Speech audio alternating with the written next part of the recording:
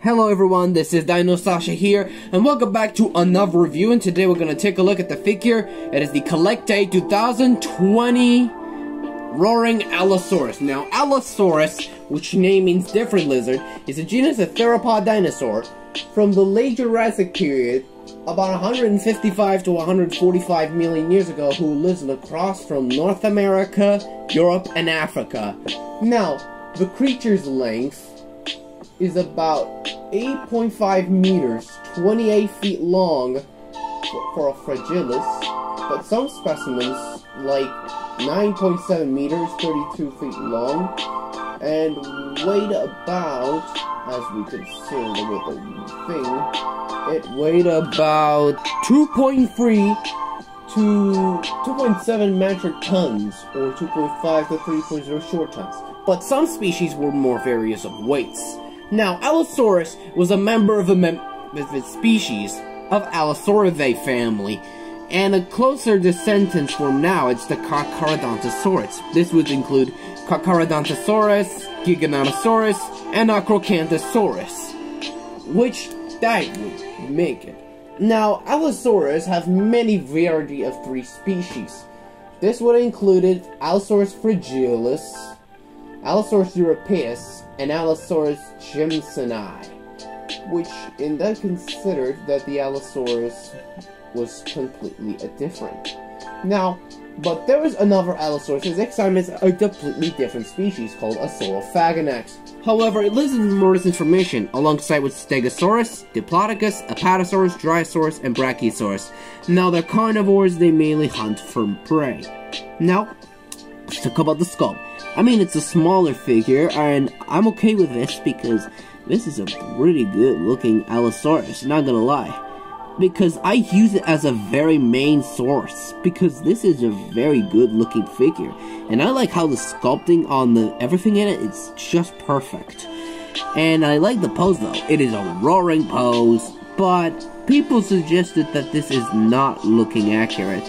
But this Allosaurus is actually a pretty nice in detail.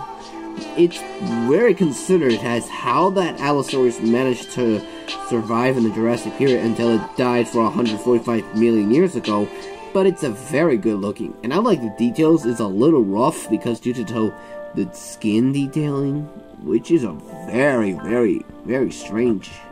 Because I like how the design was. It's very good looking. Now, for a reason, I kind of like how the figure's very strange, bizarre, and, well, now let's talk about the color scheme.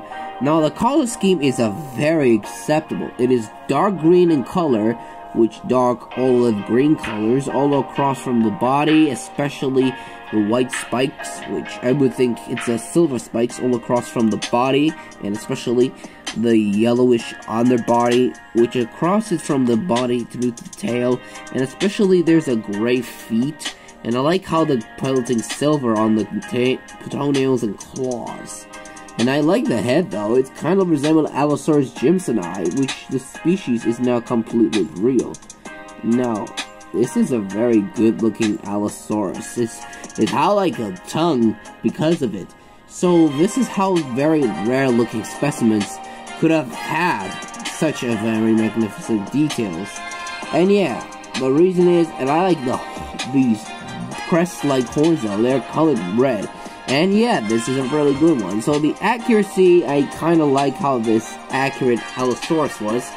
But the reason is, well, I'm thinking this is a very good looking dinosaur. And I'm thinking it's a very nice in my opinion. So we're gonna bring up a ruler, so let's give this some measures. From terms of the length from the tip of the tail, always tip of the snout, which is rose at about 7.2 inches, and which is only at about, which is I would further the size.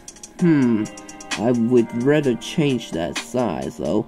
Well, alright, so it's around 18 centimeters on the height on top of the head. We're looking at about, as we see, it's 3.6 inches, and which is only at about, as we closer to the 7.5 centimeters. Now for comparison, I'm gonna bring up a 1 Allosaurus figure that I had. Here's with the Schleich 2007 Allosaurus. Now it's called Big Al, and now we could see the comparison since the Schleich one is bigger and very intimidating looking. So this one is really good.